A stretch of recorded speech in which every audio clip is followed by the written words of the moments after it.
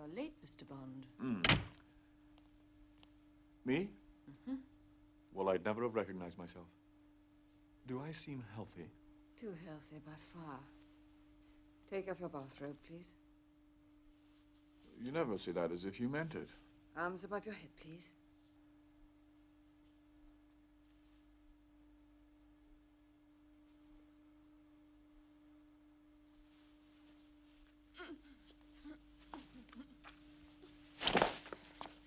Behave yourself, Mr. Bond.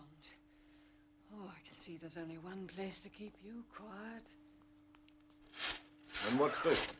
A motorized traction table for stretching the spine. Some patients call it the rack. I'm not surprised. Oh, get on. Where's the Kickstarter? Oh, stop fooling around and face down, please. Face down. By the way, who is the man in the room next to your Count Lippy? I really don't know too much about him. Mr. Angelo. He's here with a private physician, recuperating from an awful car crash, I understand. There now. First time I've felt really safe all day. I'll look in and see how you're doing in 15 minutes.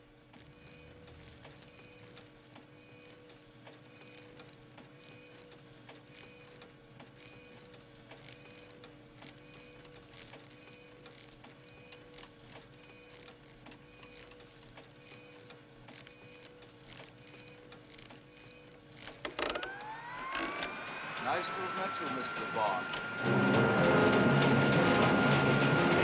Hey! Hey, come back! Hey! Hey!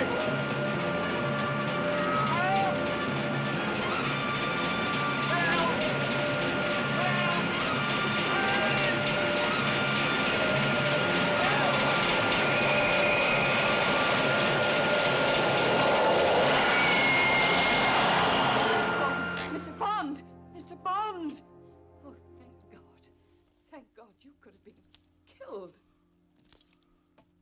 That must be 6 inches tall. Oh, you poor dear.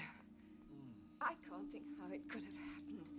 I can tell you, it's a miracle I came back when I did. I can only think that you must have pushed the switch accidentally. Well, you better come along with me. Spend a few minutes in the steam room. It'll help to relax you. Yes. Might even shrink you back to size. Somebody's gonna wish the day had never happened. Well, you wouldn't tell Dr. Wayne. Please. I'd lose my job. Well, I suppose my silence could have a price.